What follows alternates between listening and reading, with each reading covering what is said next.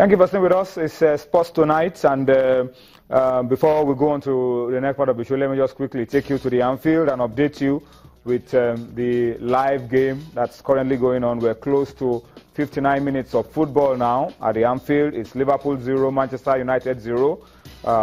Still grinding out a goalless draw in that one. Once there's a change around that scoreline, you can trust us to update you so you can enjoy the best of two worlds. You can keep track of what's happening in the English Premier League live game, and of course keep track of happenings on the domestic scene as well. Guys, let's run very quickly and take a look at some issues. Let's start with table tennis. During the Olympic Games, the story was Aruna Quadri, and what he was able to achieve. And we felt that we were going to be able to build on that momentum going forward to make sure that we market these sports and make it sustainable, get it close to football in some ways. But the story is not very pleasant. There's the IWTF African Senior Championship to be held in Morocco next year, and the organizers have warned that if you miss out of that, forget about the 2017 and the 2018 World Championships. Nigeria is in danger of missing out. Aruna Quadri is crying out to the Sports Ministry for support, for funding, and then how much, for how long are we going to continue with this? Quite embarrassing to him. I think he doesn't need to get to this stage. For a star player that should concentrate on a tournament that is almost around the corner, trying to get funds, begging, appealing, almost going on bended knees, to get funds from the ministry.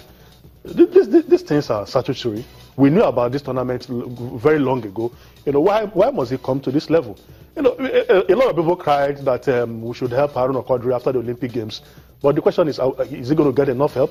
With what we are seeing, you don't need a soothsayer to tell you that this guy is going to be left in the lodge. And of late, guys, we've had, good times in table tennis. We're gradually coming back to being Africa's best. Egypt breathing down our neck. This is an opportunity for us to go out there again and show that what happened at the Olympics was no fluke, particularly with Aruna Quadri and with table tennis in Nigeria. But if we do not take the advantage, we are out of 2017 World Championship, we are out of 2018. The Egyptians are going to have, a role, and then we are back to square one. Trying to play catch up. And the Egyptians don't have issues of funding. They are well organized. It's a question of the players. How many players are they taking to the championship? It's not a question of whether they will attend the tournament or not. So the players already have maximum concentration. They have quality coaching. The facilities are there. They are well motivated. So it's for the players to deliver. It's not a question of motivation. But here we have a player that is doing so well. And we cannot rally around him. We cannot support him. Every time, officials will be, telling him to do the nation proud, But what have we given him? He shouldn't come to a level where Aruna Quadri, one of the best tennis players in the world, will be begging. Quarterfinalists at the Olympics. Will be begging. Africa's number one, begging the giant of Africa to send him to a tournament that is statutory. That we already knew about this tournament long time ago. So for me, I think it's sad. I don't know how Aruna Quadri is going to muster enough courage psychologically, if at all he's going to get the financial support to attend this tournament. When you are going for a tournament, you're already demoralized, you're already defeated before. You're already spent. You are spent begging for support and funding. So I think it's not the best way to him. I remember your quotes. Only just before the Olympic Games. I remember what you said. It generated mixed reaction. It generated a lot of mixed reaction. You remember what Onye said that time? He said, do for the country what the country has done for you. I still remember that quote. But that shouldn't apply now for Aruna Quadri. We just once again want to appeal to people and the ministry, sports ministry. How would it not apply? Is Aruna Quadri going to sponsor himself to the tournament? He's done it before. So he should continue. No, I'm not saying he should continue to do it, but I'm just appealing now to the sports ministry. This is the time for them to show that they've got the back of our athletes. Try and get the funding. Let us go for this championship so that we don't miss out of the 2017 World Championship, of the 2018 World Championship, so that we can continue to stay up there in world ranking, table tennis, amongst the best, of course, as #1 in Africa. Let's come, still talking about ranking now, talking about awards, talking about Africa. Over the weekend, the organizers, the Confederation of African Football, released the list of nominees for the 2016 GLOCAF Awards. Of course, the most prestigious category in the awards is the African Footballer of the Year. There's one for those based in Africa, where we have Umfon Udo and Chisom Chikatara representing Nigeria. But the main one is the one for the African Footballer of the Year. But then Toby, John Mikel Obi, captain of the Super Eagles, Ahmed Musa, and Kelechi Iheanacho are the 3 Nigerians in the shortlist of 30. I don't know what you feel about the chances of any of these guys making it to the final shortlist of 3 before the awards. But then, what are the chances? How good is it that we have these 3 guys in the shortlist? Yeah, really good. They're really exciting to see Nigerian players in there. I think a couple of years back, Mika was very close. Lost the award to Yaya Toure in Lagos, and then Ahmed Musa have a good season with CSK. Moso Kelechi Iheanacho, we know his exploit, with Man City, John Mikel Obi at the Olympics, and also mixed season for him at Chelsea. But in the calendar here, these 3 guys have done well for themselves, and both for country and club, they deserve to be here. But their chances is very, very slim. When you have the likes of Mahrez, who plays for Leicester City, EPL champions, player of the year. Aubameyang also for Gabon, who's done well for himself in Germany. So it's always going to be difficult for these 3 guys, to have a good chance of winning. Maybe to be part of the last 5, I think they got a good chance. Maybe to be part of the last 5, especially for Kelechi Iheanacho, who has been a great, bright star for African football. For John Mikel Obi, maybe his performance also at the Olympics, and maybe, but for Ahmed Musa, he hasn't had a good season with Leicester City for a couple of weeks. So it might really hint that, really be a big, for him. But these guys have got, good chances. Oh yeah, it's always an issue for us, when we judge, when we try to make this shortlist about what counts. Riyad Mahrez was the player of the year in England, but he's had a very poor run this season with Leicester City. They're really struggling. While Kelechi's been still in the headlines. The same with Musa, had a good season, but he's struggling right now. Mikel had a fantastic Olympic Games and has had a good time with the Super Eagles, but he's really not playing at Chelsea. So all of these things makes it very difficult for you to make the call. Yeah, you have to look at it you have to balance it with the national team appearances, the club appearances. Like you said, Mahrez did so well with Leicester last season. They won the EPL. It was the player of the year. Mikel Obi started the season last season. He didn't start well. Then the new coach came. He started having, running, started playing very well. Had a decent, campaign at the Olympic Games. But I want to look at it realistically to him. I think this is a retrogression. When you look at it, in the past 2-3 seasons, I mean the short list, the 30-man list, we used to have about 6-5 players making that list. Now we have 3.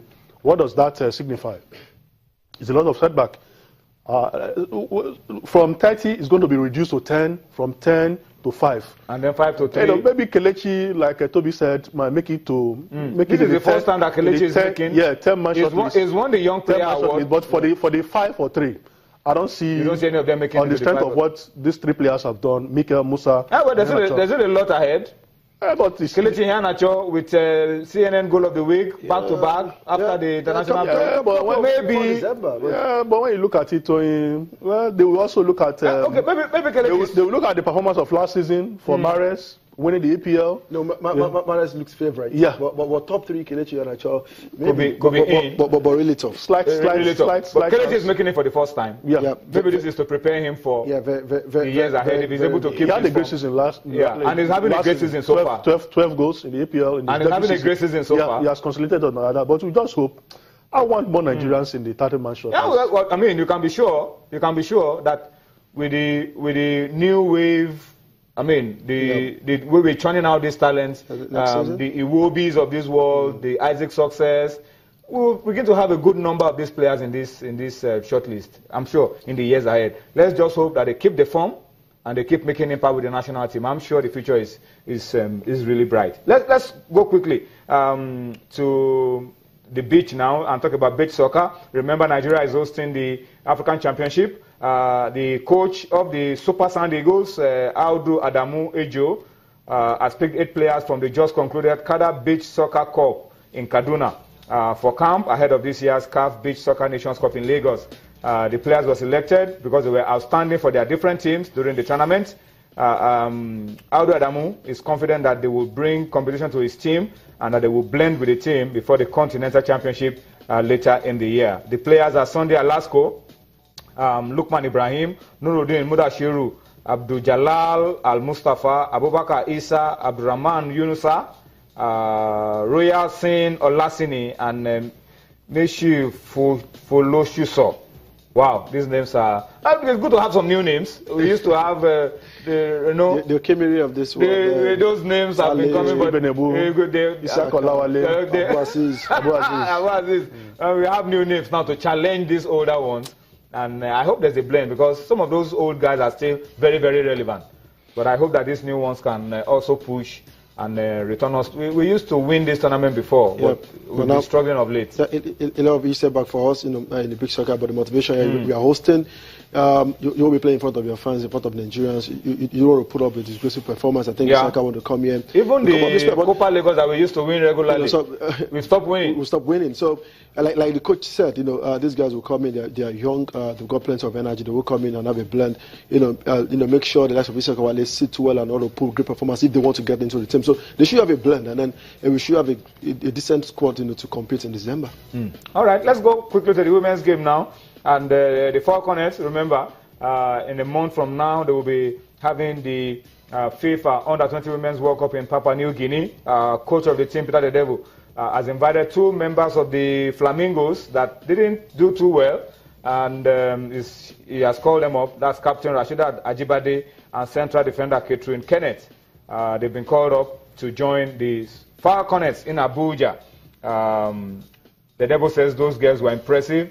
Although the team didn't do too well in the tournament in Jordan, he says they impressed him and they will be good addition to his squad. And by extension, we can also chip it in here that Japan will be meeting North Korea in the final of the FIFA Under-17 Women's World Cup in Jordan.